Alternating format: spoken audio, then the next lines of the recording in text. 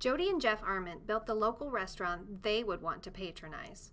That explains their choice of both location and format for Smokin' Jay's Barbecue. The casual family restaurant is in downtown Linville, population 500. There was a gap in the community, notes Jodi. We wanted a place where people could hang out, grab a bite to eat, and have a drink. We wanted it to be quality food in a casual environment.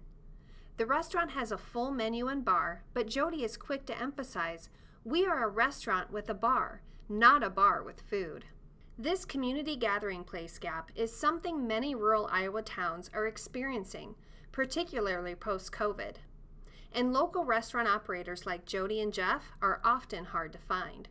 Despite opening in 2019, Smokin' Jay's has been a profitable venture from the get-go.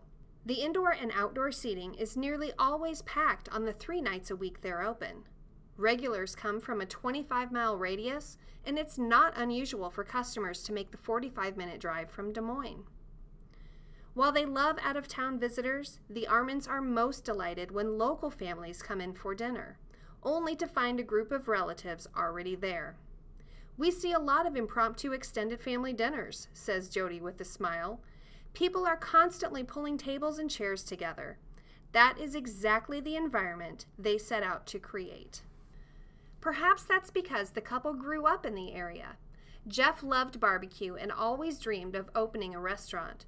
They both had day jobs, Jodi as an accountant and Jeff at a sign company, when they started selling smoked meats from a mobile smoker and trailer on the weekends. As demand grew, they parked the smoker in downtown Linville and sold takeout orders. Jeff credits Jodi for being the secret sauce needed to take the leap of faith into a full-blown bricks-and-mortar restaurant. She left her full-time job to run the new establishment.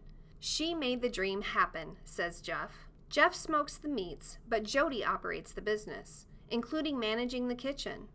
She not only perfected the sides they serve, she also schedules staff, manages inventory and purchasing, and makes sure they keep the business side of their hospitality venture top of mind. Jeff describes her as a logistics queen.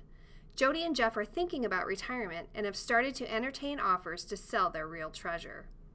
It's too profitable a venture not to continue, says Jodi. She's confident the well-oiled machine they've created will attract another dreamer. This community needs this, concludes Jodi. The gap will fill again.